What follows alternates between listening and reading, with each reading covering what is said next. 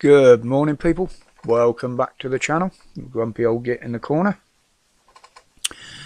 First today I'd like to what the hell did I pass on some thanks from Eleanor, I put a clip up yesterday, my granddaughter. She said, would I thank you all for your lovely comments? Very, very much appreciated it. Lovely young girl who's going to fight for this country at some point, probably after I'm gone. But anyway, talking about our country, with this shit going on now with China, I reported the other day on what happened at the embassy or house or whatever it was in Manchester, where that has actually made mainstream media now, including a video where they dragged one of the peaceful protesters into the grounds and basically beat him to the point where he ended up in hospital and the police had to rescue him. Is this what we want in this country? The Chinese are now getting away with whatever the hell they want. Kick the bastards out. Shut their embassy down, kick the bastards out, I'd say. Especially now on top of what else has come to light. Everybody probably knows about it now. The ex-military pilots going over to the dark side, training the Chinese pilots on how to defeat our air forces and our pilots, because I won't say these people are ours anymore. And what do we get from the government? Well, at the moment they're not doing anything illegal. It's not illegal what they're doing. Why isn't it? Because it amounts to nothing other than bloody treason. I suppose it's because you class them as mercenaries, is it? And, you know, this does have wider implications, because if the Chinese know about these secrets and what we do, then obviously the Russians do. Most countries that are against us will also know, because they'll pass it on to them. They'll pass on the knowledge. And also, it's not just us that this concerns, or it should concern, because most of the European air forces fly the same type of jets, along with the USA. I mean, they did mention the F-35, which is an American designed aircraft and is flown widely by the American Air Force. You know, where's Maverick and Goose when you need them? We need a hero. But why is this happening? Well, basically it's because of the money. These people, these elites, the elite pilots, or ex-pilots I should say, because I wouldn't have thought any of them are still serving, otherwise they would be hauled up for it. But it's all the money that they're being offered. This is what they're doing it for. I'm not going to say it's because of the economic situation in this country and the prices that are going up, but I wouldn't be at all surprised if that's got something to do with it. Although we did find out that the intelligence people, so-called, have known about this for a few years. They've admitted it. Well, you can't be that bloody intelligent if you haven't put a stop to it. So but what are you going to do about it? Well, they said they will tell them off and give them a warning. And if they do it again, they will be really in trouble. So basically a slap on the wrist for giving all our military secrets away. You know, these guys are nothing but traitors to the country as far as I'm concerned. Treasonous traitors. Anybody that loves their country wouldn't do that. But this is what we've got now. You know, there's been reports of secret police stations, Chinese secret police in this country. But yeah, this has been bandied about for some time now. But we know there's Russian spies here, communist spies. And apparently the intelligence bureau know about most of them. Well, get rid of them then. This is not good for the security of our country. So, that's that said, moving on. Well, both the government and the grid are saying there wouldn't be blackouts this winter. As I've said before, they've said it all along. But the grid is telling us now, again, prepare for them. Possibly in January, February. Now, if they're saying there isn't going to be any, and there's only going to be a slight possibility of it, if the gas flow stops, then how can they actually predict that the blackouts will be on weekdays, mainly between 4 and 7 p.m?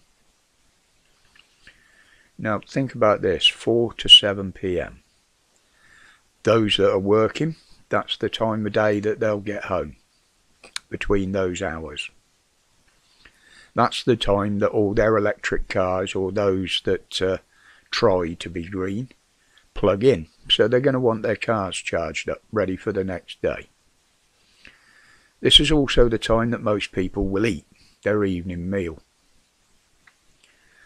And it's the time that most families will wash and bath their kids, getting them ready for bed. This just ain't going to work. It totally will not work. Now, in my mind, this is conditioning. They're conditioning us for what's going to come in the future. Which I think could well be, you get your electricity allowance for the day, and once you've used it, that's it, it's gone. It's rationing. What happened to all the renewable energy that you were saying was coming in from wind farms, solar farms? Well, you've already said now that you're not going to take any more agricultural land to build solar farms. And the wind farms don't work because they just wear out and break down.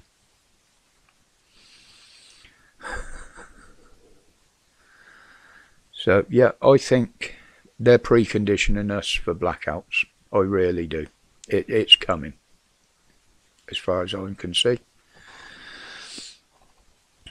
What did we hear from Chucky? Well, her main thing is saying sorry at the moment for doing things too fast. But it was funny how she only gave this apology through the BBC. State TV on its way, 1984. So at least if it came out on the BBC, a lot of people wouldn't have seen it, would they?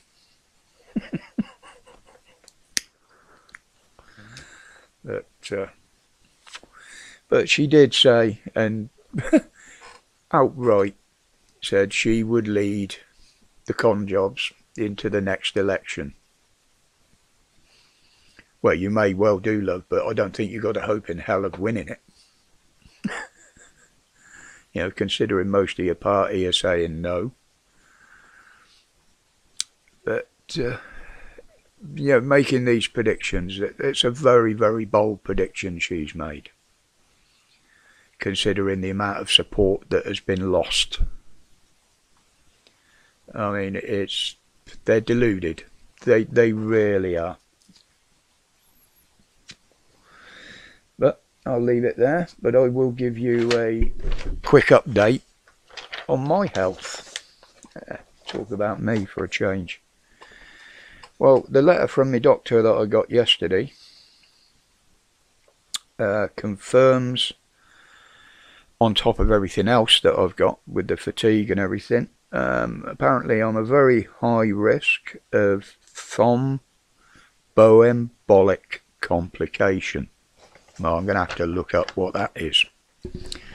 But I should say that's something to do with blood clots and the strokes. And apparently this is what makes it an even higher risk, is that I've been diagnosed with polycythemia. Again, I'm going to have to look that up to see what it is.